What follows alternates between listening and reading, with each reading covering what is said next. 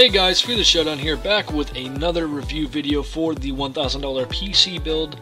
Not really a review, actually an unboxing, kind of messed that up a little bit, but it's all good. Today we are unboxing the ASRock H97M PRO4 motherboard. This will be the motherboard that I'm using for my build. If you guys don't know this is actually my first PC build, so I don't know a whole lot, but I know how to read a box. So I know that this is Intel compatible for your Intel CPUs and whatnot. You can see here it has 4 slots of DDR3 memory available, or 4 slots of DDR3 memory available. What does it say here? 6 USB 3.0, 2 front, 4 rear. 6 USB 2.0, 4 front, 2 rear. Just, oh my goodness, this just looks great. Updated audio. Upgraded temperature control. Just looks great. Got this black and blue theme here. I didn't really try to keep it color efficient or anything like that, like try to keep everything the same color, because I don't have a windowed case, so everything's probably going to be random colors, but that is fine with me. So there is no thing on it. Okay, so this will just open it. Yeah, there's like no evidence of one ever being there, just letting you know I did not open this. Okay, so here looks like we have a little manual here inside, a nice thick manual telling you everything you need to know, along with your disc here. Here's your back metal piece that will go into your case. Great, we're gonna need that. Wires to hook it up, I'm guessing. Not real familiar. Here she is itself. Ooh, that thing is beautiful. Let's see if I can pull this out without breaking it. Can we do it? Ooh. Here she is, guys. Okay. I'm gonna delicately move this out of the way here. I'll turn it around so you guys can get a good view of the box. So here we are with the ASRock H97M PRO4 motherboard. Looks like a great motherboard so far. Gonna go ahead and pull it out of the little plastic sleeve here just to get a look. There's padding on the bottom, so I don't have to worry about damaging it. Let's go ahead and pull it out nice and smooth here. Oh my. Got some nice padding on the bottom here. I'm just going to leave that on there just so we can get a look at it. Okay, as you can see, you got your monitor hookup, your 4 USB 3.0s, 2 USB 2.0s, all your sound. This thing looks amazing. Here's your CPU holder right here. I'm not exactly sure how to open this exactly.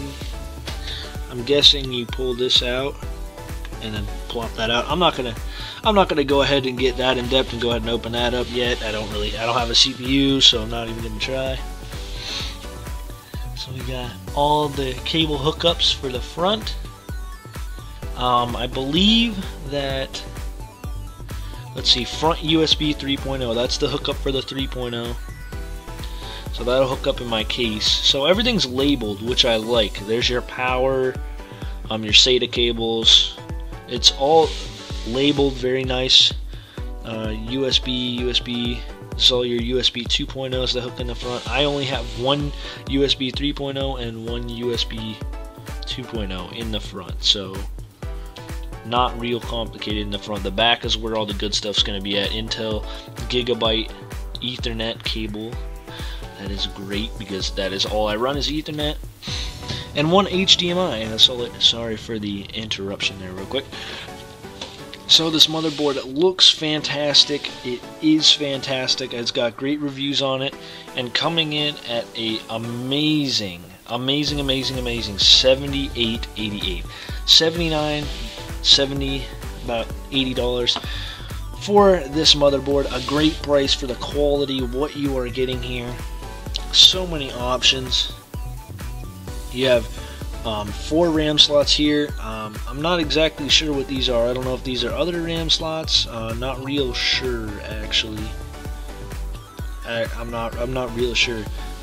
Not real familiar with all the computer stuff, but I'm kind of coming to you from a level that if you're a beginner, I'm a beginner. I'm going to try to help you guys out. I'm not talking super complicated. I'm trying to help you guys. And these are the parts that I picked out after studying and looking and just learning as much as I could in such a short amount of time. It took about a month for me to research, and then I figured out what I wanted and I ordered it. The whole parts list is going to be down in the description below. The whole PC parts picker list, everything's down there. Everything that is going to go into this build is down there. Not all the parts are here yet, but I'm also recording this on the 11th. That is when these parts came in. They estimate between the 13th and the 18th, so any time now it could be in here. But yeah, this is definitely what I wanted to do next. I haven't opened any of these except for I opened the case because it was in a giant box and it was extremely hard to get out. But once I got it out, then I did a review almost immediately. But this thing is killer. I am really pumped to have this motherboard. It looks fantastic, and I bet it's going to perform great. I'm going with this is kind of a best bang for your buck PC here. I did put a little bit extra into it, just so that I can be an extra crazy console slayer killer motherfucker here. I'm only 16, so I don't have a whole buttload of money, but I did have $1,000 after I sold my laptop, my Xbox, a couple other things. Christmas and birthday money helped out, and I only ended up putting about $100 of my own money into it, so that is great.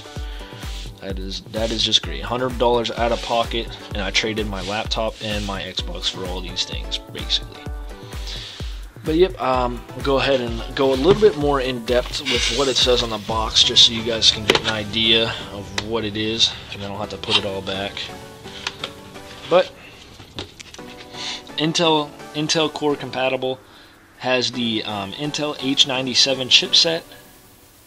Seems it's got ELNA audio caps, Intel Gigabyte Ethernet, Digit Power VRM design. Seems great. Thunderbolt ready. Not exactly sure what that is. Now, premium alloy choke. NextFET MOSFET for memory power. You can see power pack versus NextFET. You can see how hot the other one was and how cool this one's gonna be. Just looks amazing. Just everything about it is just winning me over.